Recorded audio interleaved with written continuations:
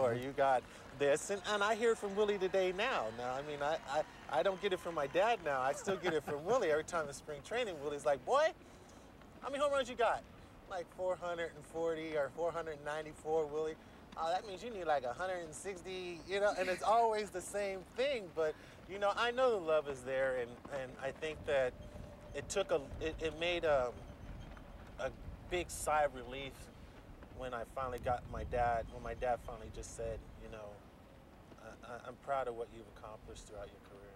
He has become the first man in the history of the game to hit as many as 400 home runs and steal as many as 400 bases. What do you admire about Barry's game? When I left baseball, I was 39th on the list in home runs, all times 39th, which wasn't too bad. But what Barry has done, getting at the point of 500, to me, this is mind-boggling. Willie and I used to be the only person to have 300. And then along come Andre Dawson, fine ball player. Barry's got 400, and now he's going to 500. So when you talk about all-around players in the history of the game, you cannot leave his name out. You cannot, because if you look at home runs, RBIs, stolen bases, to me, it's an amazing feat. You started off talking about the importance of playing for the World Series ring. Put that into perspective for me, what that means to Barry Bonds.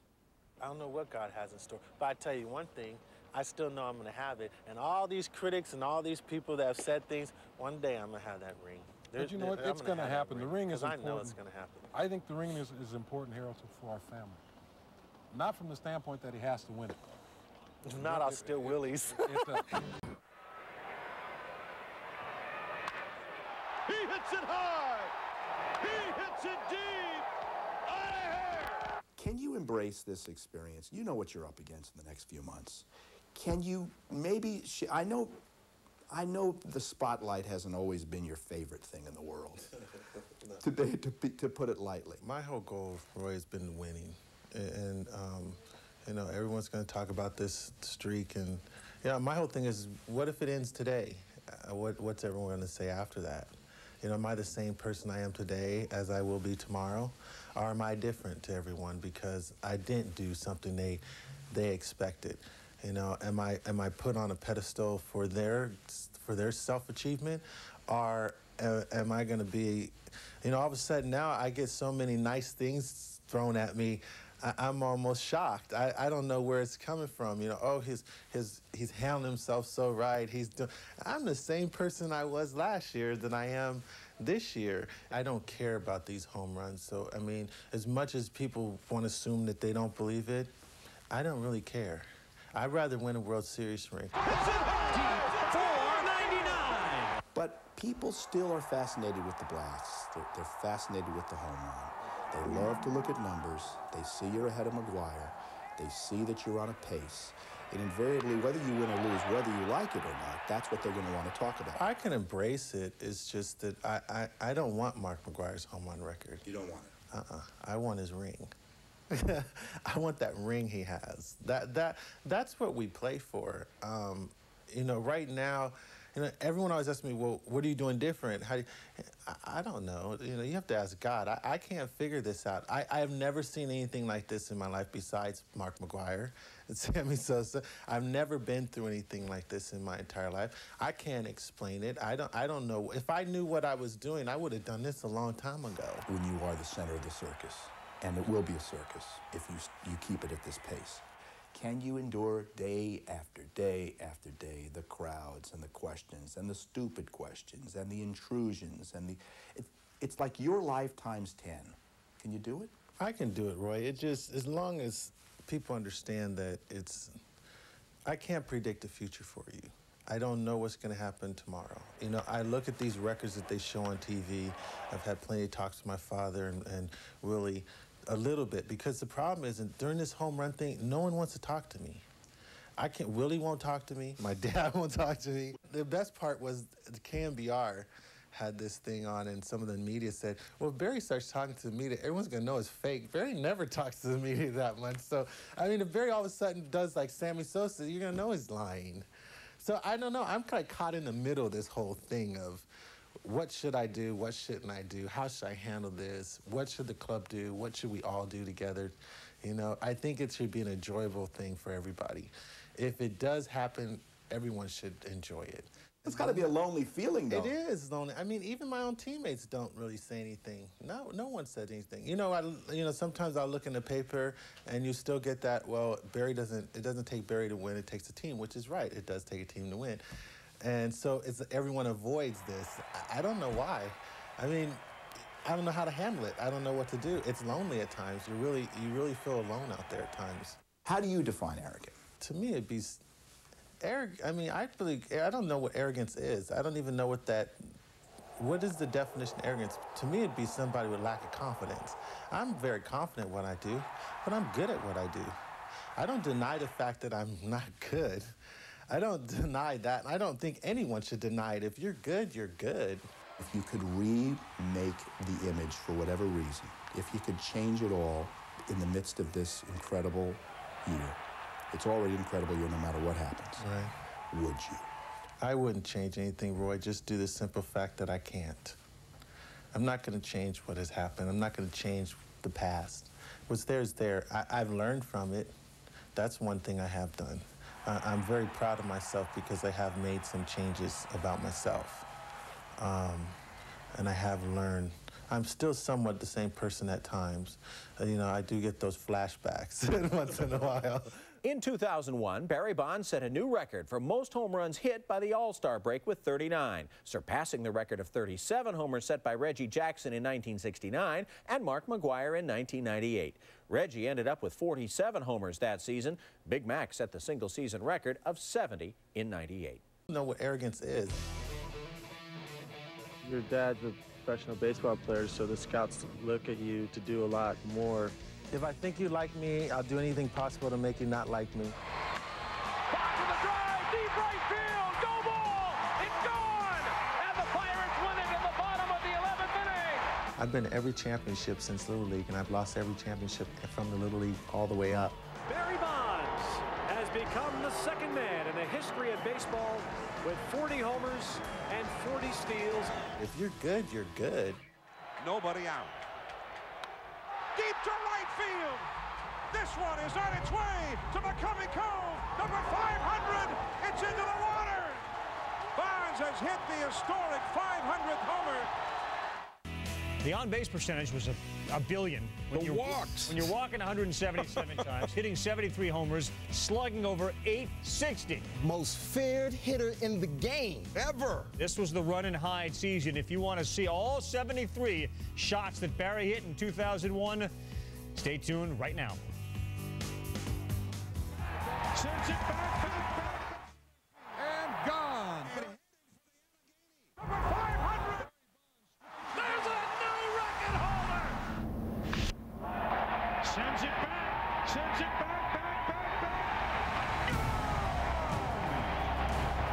Opening day home run for Barry Bonds.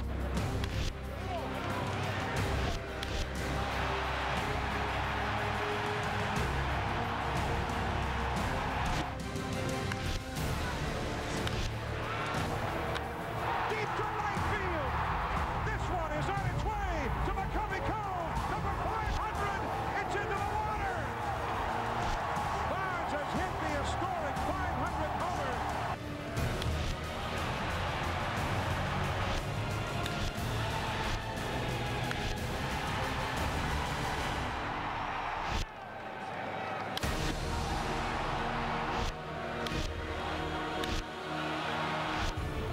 That one is crushed deep into right center field. This one way back there and headed for the Allegheny.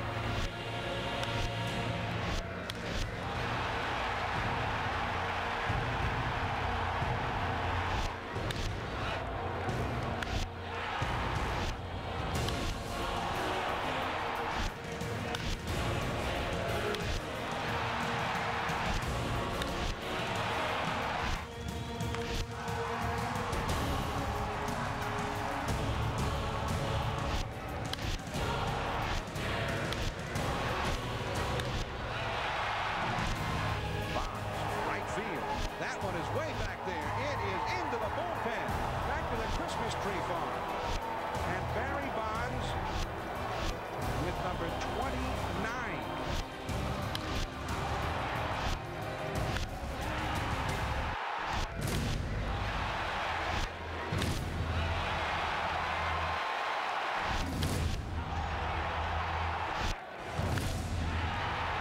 Oh boy, high fly ball, deep right field, has a chance, and gone. Barry Bonds strikes again, his 38th home run, the most home runs any major leaguer has ever hit before the All-Star break.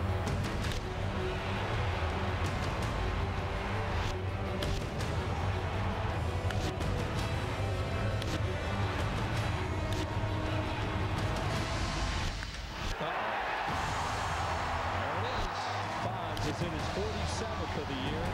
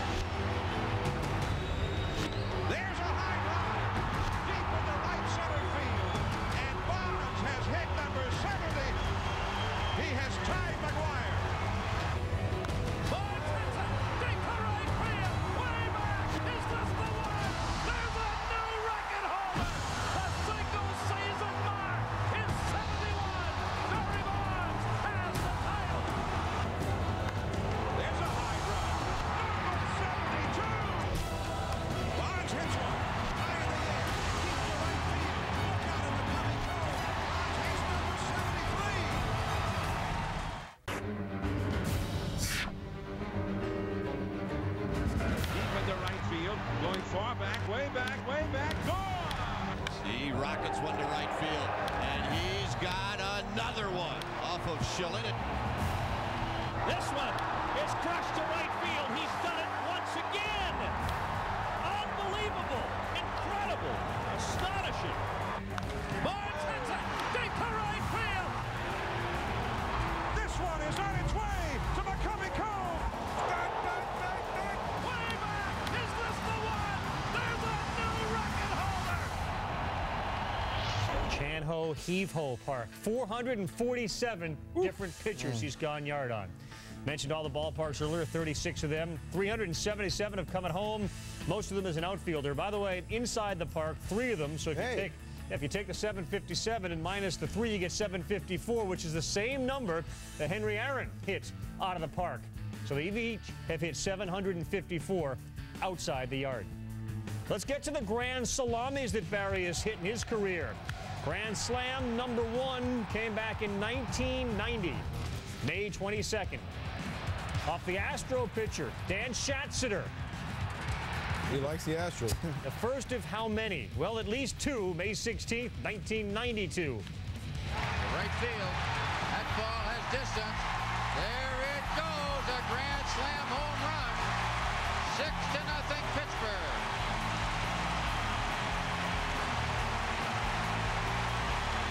Shocker off of Padre pitcher Greg Harris. Grand Slam number 3 came in 1993. Willie Blair gave it up. I was there. Say it louder. I was there. Amen, brother. Number 4, May of 1994, Armando Reynoso gave this one up. Grand Slam number 5 came in 1996. 17 home runs. That one's driven to center field. That's deep. That's back. And you can tell it goodbye. Grand Slam for Barry Bonds. That ties the club record that Matt Williams had for the month of April, 11 home runs. He hit a couple that year. Grand Slam number 6 came just about a week later off Scott's service. Grand Slam number 7 would wait to 1997. 3 balls and 1 strike to Bonds. Fly ball, deep right center field. Back goes Amaro. There she goes. Grand slam, home run, Barry Bonds. His 7th career slam. 1998, while Sosa and McGuire were slashing home runs, Barry was going deep off Jeff Juden with the bases loaded. That was the 8th Grand Slam of his career. In 01, he did it twice. On July 26th, he hit it off Curt Schilling. He did another Grand Slam 1 month later. Right field, that's headed to the water. And Bonds has his 2nd Grand Slam year. And Barry Bonds' 11th and final Grand Slam came against Dennis Tankersley. At the belt, the pitch to Bonds, and Bonds hits a long one to deep right field. This one is a monster. It is out of here off the scoreboard. A grand slam for Barry Bonds. Interesting, when Barry was asked what's left after he hit the record-breaking home run, he said more baseball, but he didn't, interestingly say, a World Series ring, which for so many years he has been chasing. His postseason career, he played in the postseason with both the Pirates and the Giants, much better with San Francisco, including an outstanding World Series in 02 in which he hit over 470 and lasted a handful of home runs. You see the 8 that he's hit with the Giants, but still no World Series ring. He certainly has made an impression.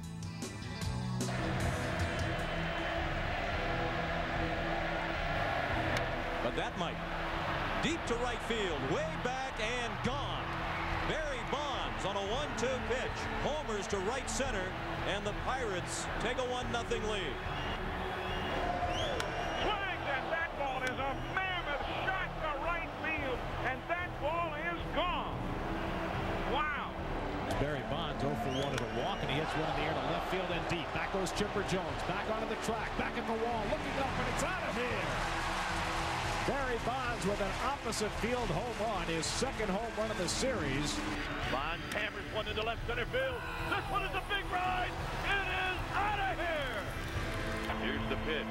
Bonds, to right. This one is way back. It's headed to the water. This game is tied. 2-1 pitch. Swing, and there's a shot deep into right field. That one is on its way, and way back out of here. Home run!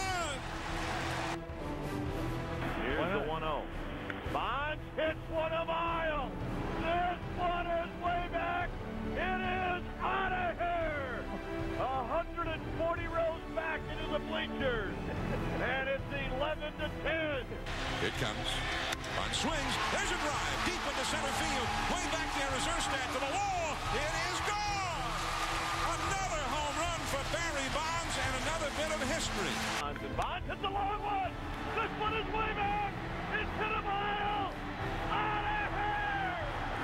And it's 4-0 Giants. The walk-off variety. A little touch 'em all here. We'll focus on September 23rd, 1986. It's a 2-run shot that came in the bottom of the 9th, helped his Bucks defeat those Philadelphia Phillies 6-5. 5 years later, August 12th of 1991, number 9 on the touch 'em all list. Bonds up on the bottom of the 11th. Guess where this ends up? Pitch, Bonds with a drive, deep right field, go ball, it's gone, and the Pirates win it in the bottom of the 11th inning. There's that familiar swing, and I've seen that pose a few times. June 30th of 1995. He's wearing a Giant uniform now and taking on the team he's blasted off more than anyone else, the Padres. A 3-run home run in the bottom of the 9th. That's off of Trevor Hoffman right there. That was a fastball from Hoffman. Yes, it was. So he's always shown his dramatic ways. He's also handled the Astros. See that look? Solo shot, bottom of the 9th. Giants beat him by a run, 4-3. It got to the point, you figure in the career, why are we pitching to this guy with the game on the line? Early on, maybe you understand it, but with the game on the line, why would you do that? August 30th, 1999, against those fighting Phils. A big-time pat flip from Barry. That ended it there as the Giants beat them by a score of 6-4. I think Dusty enjoyed seeing Barry come up in the 9th or 10th or 11th. Following the 2001 magical year, which we'll look at in just a bit, April 5th of 2002, picking up where he left off. 2-run shot, bottom 10, the home opener against the Padres, winner. Lefty again. Never feared lefties. Don't matter. Lefty, righty. You can roll it up there. He's going to hit it out. I think he enjoyed lefties more. Oh, yeah. So, too. He gets a curtain call as the Giants beat the Padres opening day by a score of 3-1. His birthday is July 24th. This is what he did in 03. The Submariner delivers and Bonds swings. A drive deep into left center. Way back there. The ball game is over. Goodbye. Happy birthday, Barry Bonds. For years, John Miller called games at Camden Yards and Baltimore games with Cal Ripken, and then he moved out west and gets to watch Barry Bonds do this. He beat the Diamondbacks that day, 3-2. August of 2003, the 19th day, a solo shot into McCovey Cove in the bottom of the 10th. What a deflating feeling it is for the opposition. You know he's coming up and know the chances are during this run between 01, 02, and 03, that could happen, and happen a lot. And you think you'd learn 2 days after that one, this.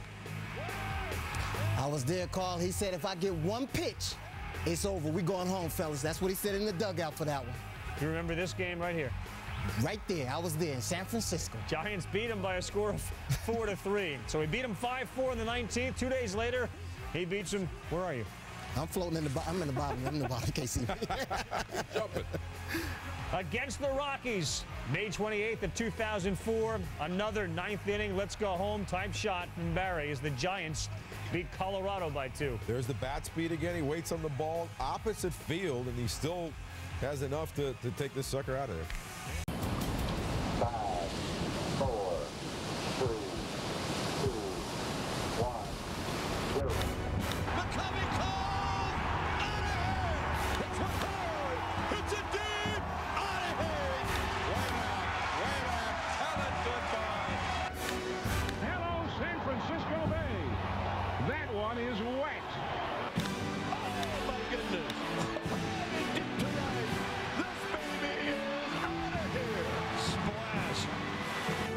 This one is on its way to McCovey Cove. Number 500. It's into the water. Bond swings. High drive. There it goes. Number 660. Headed for the Cove. That one is wet. It's a deep and 661. Barry's hit 35 of those. No one else has hit more than 3. God! Bonds has done it again! High! Deep! Out of here! And they've come to cheer and boo. Well, there's a shot. Deep right center field. That's going to be 751. And he is now tied with the Bays. A home run for Barry Bonds.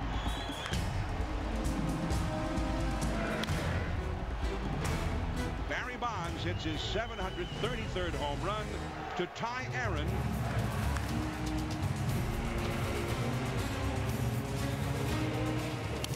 Drive to left center field and deep. That baby is gone second deck.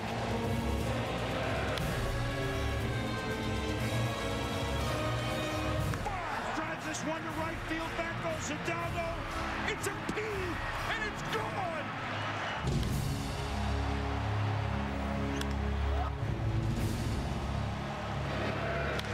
And the fans here in Baltimore are standing.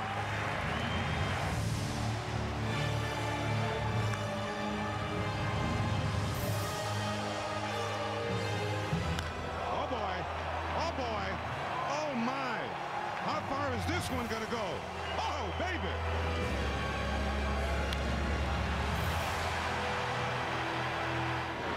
Make it 6-0-1. Raise the roof.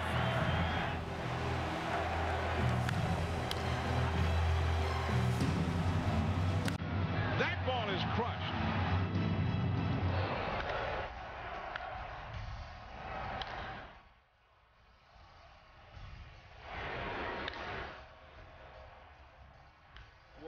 another one hit deep to right. That one's out of here. That one is hit well to left field, way back there. This one is gone, a home run.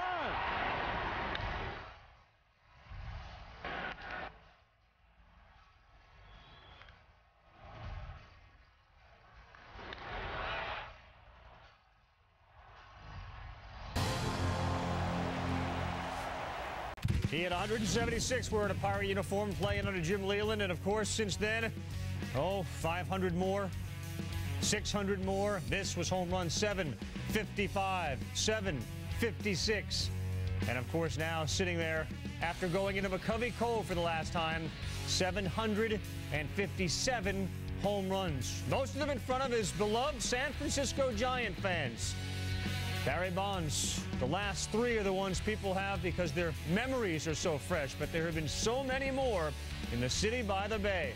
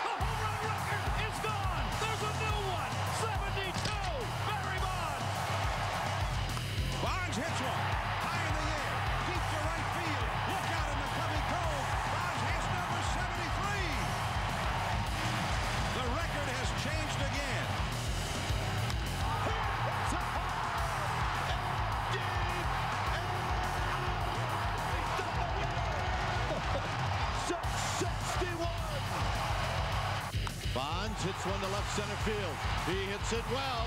Let's go back. It is out of here. Number 700. Ruth and now Bonds, the 700 home run club. The pitch. Bonds hits one high. Hits it deep to center. Out of here.